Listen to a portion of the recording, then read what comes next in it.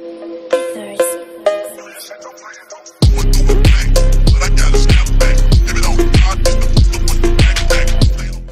information displayed and presented here represents the view and opinion of the original creator and not necessarily the opinion of my employer or any hospital entity. The video is made for informational, educational, and entertainment purposes only. Content displayed is not a substitute for professional medical advice, diagnosis, and treatment. This video is not meant to replace professional medical training, board certification, and standard of care practices. Viewers should be mindful that hematology and oncology is continuously changing and remain cognizant of current guidelines, standard of care therapeutics, and this video is not meant to replace or substitute such aspects of clinical care. Dr. Joseph Bennett disclaims any liability to any party for direct, indirect, implied, punitive, special, or incidental consequences or damages arising from use of the video content. Basically, not responsible if you screw up. Welcome back to another video, everybody. Today we're going to be talking about primary CNS lymphoma. A little bit of outline. Today we're going to cover the background of primary CNS lymphoma, the pre-treatment evaluation, the prognostic models, acute management of urgent symptoms, induction therapy, some of the goals of therapy, and then consolidation therapy as well. Primary CNS lymphoma, this is a rare subtype of non-Hodgkin's lymphoma. We define it by occurring in the brain, the spinal cord, the CSF, and the ocular regions. Historically, radiation, being whole brain radiation, was used, but now we have chemotherapy with high-dose methotrexate-based regimens as the mainstay of therapy. Pre-treatment evaluation, patients need a biopsy, CSF analysis, some patients may need a vitrectomy. Important to note, we can't diagnose this based on imaging alone or their response to glucocorticoids.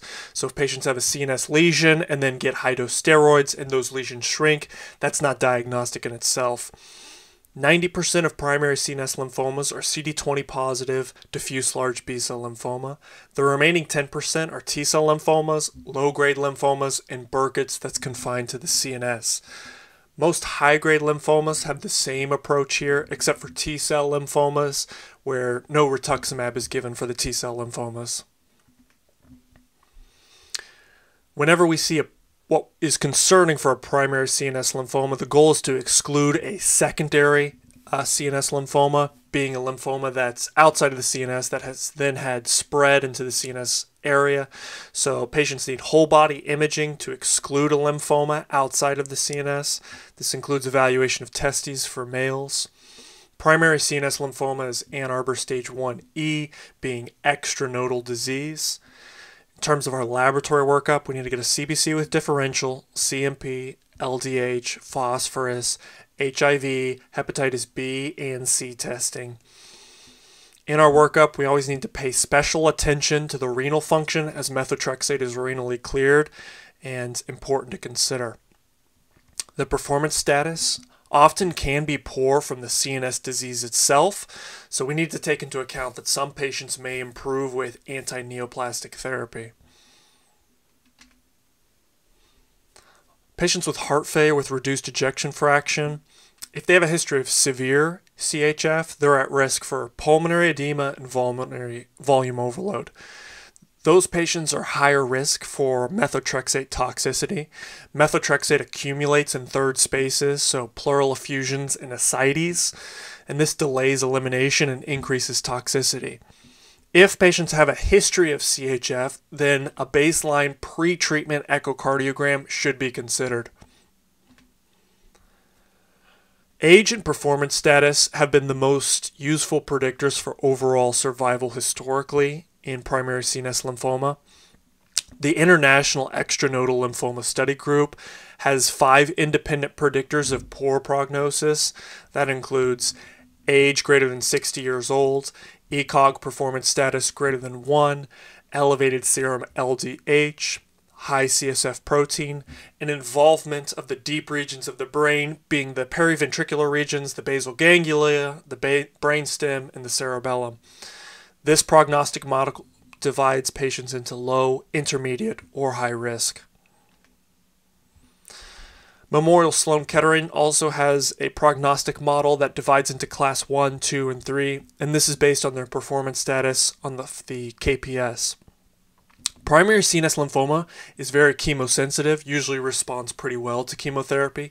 Some patients may have long-term durability. Some select patients can receive durability and remissions of 10 years and longer. In population studies, though, prognosis is still poor, particularly in those with advanced age. Additionally, relapse and refractory disease is a much worse prognosis, unfortunately. In terms of the acute management, So we always want to assess the neurologic exam, any deficits. Patients can present with altered mental status, weakness, headaches, seizures, focal neurologic deficits.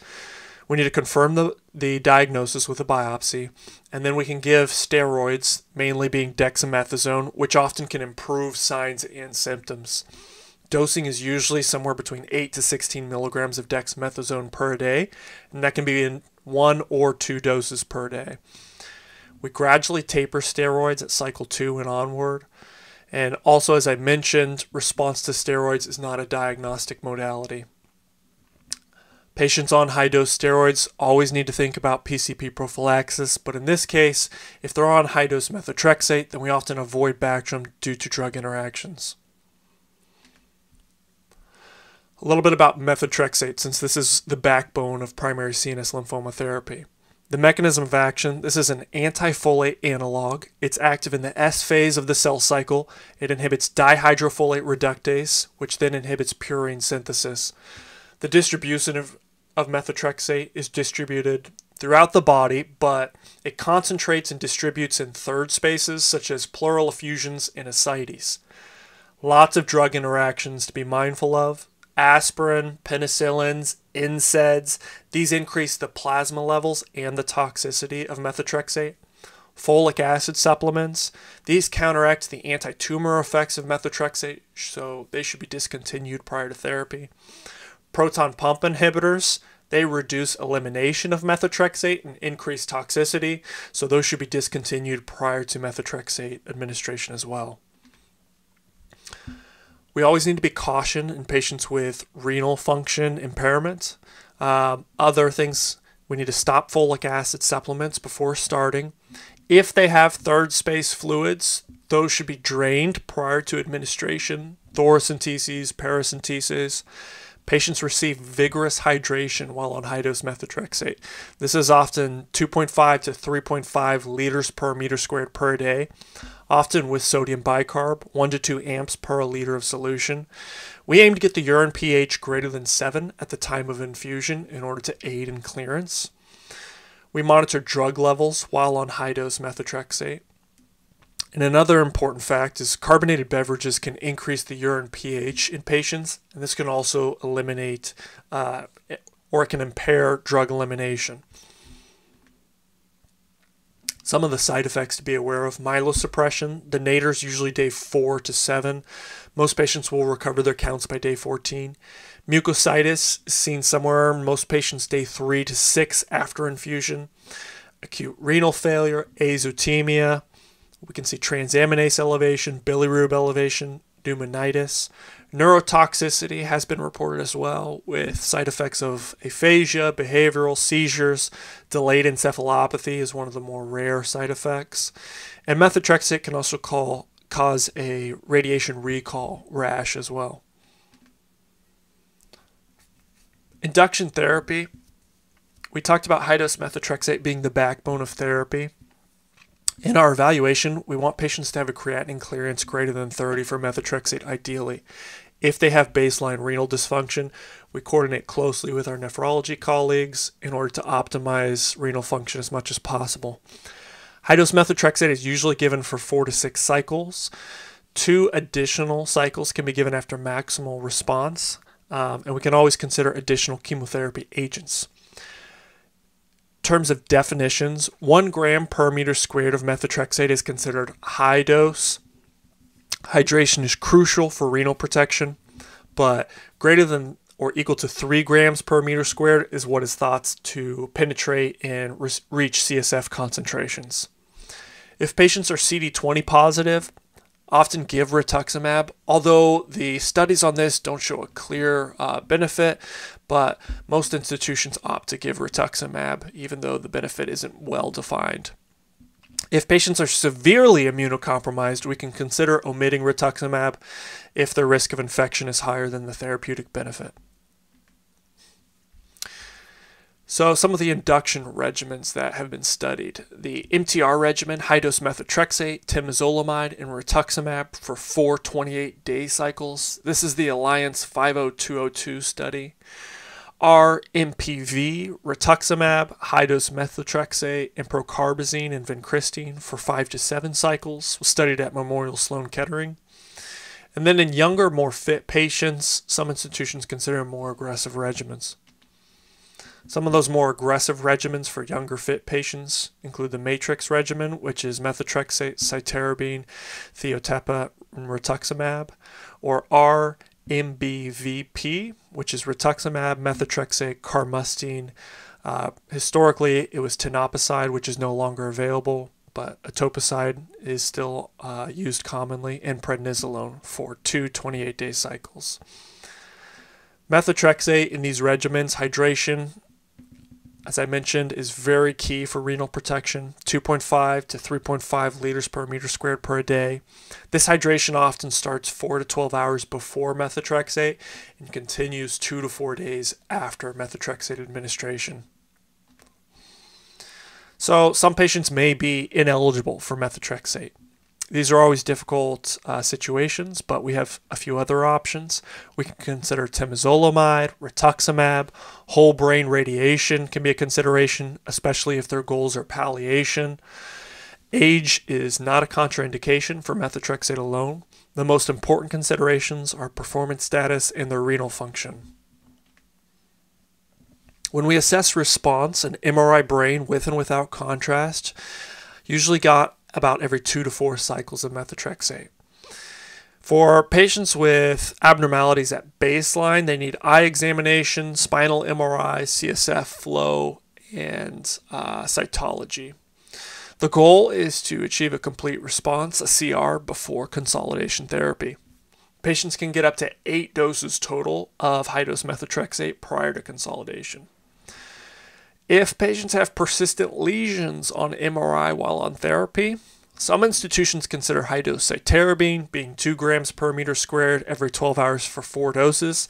This does have considerable toxicity and limited CNS penetration, but if they have persistent lesions and they're fit and can tolerate more aggressive therapy, we could consider dose-adjusted TEDI-R, which is temozolomide, etoposide, Doxil, dexamethasone, ibrutinib, and rituximab. Primary refractory disease. This is disease that persists after 2 or more doses of high-dose methotrexate. We can consider additional lines of chemotherapy.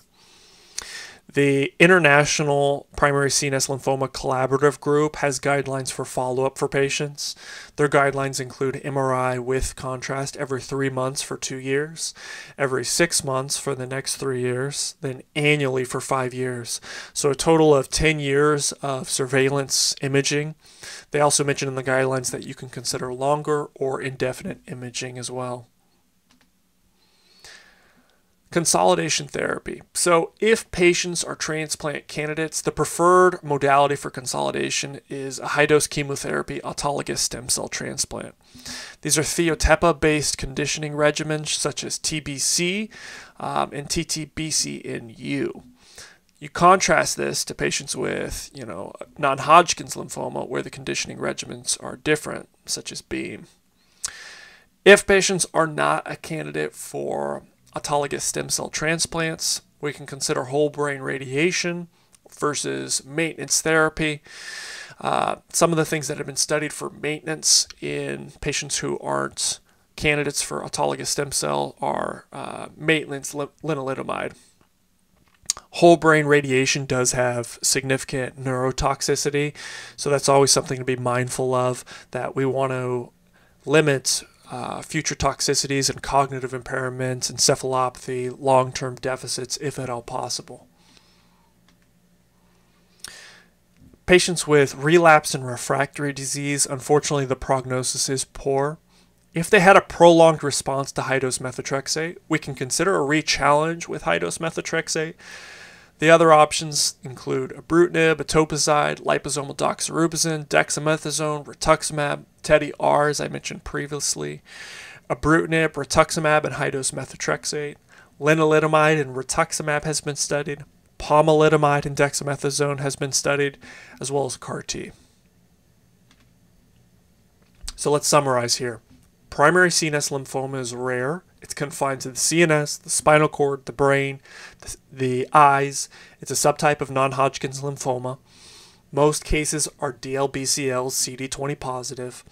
Comorbidities are important considerations, especially if they have fluid accumulations from CHF or ascites or pleural effusions.